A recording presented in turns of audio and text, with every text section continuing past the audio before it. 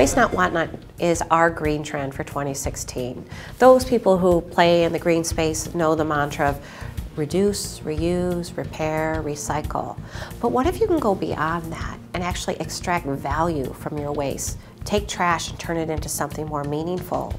Within Ford, which has roots of sustainability that tie back to the days of Henry Ford, we're always about trying to do more with less. And so we have a project called From Farm to Car, where we're taking soy products and wheat chaff and we're using it to create plastics and insulation.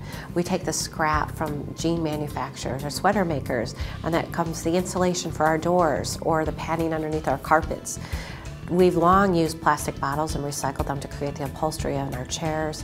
And I think the most ingenious space that we have in this area is with tomatoes. We're working with Heinz ketchup, and we are taking the skins of tomatoes and trying to take that tomato fiber and turn it into a process that will help us make plastics for wiring harness.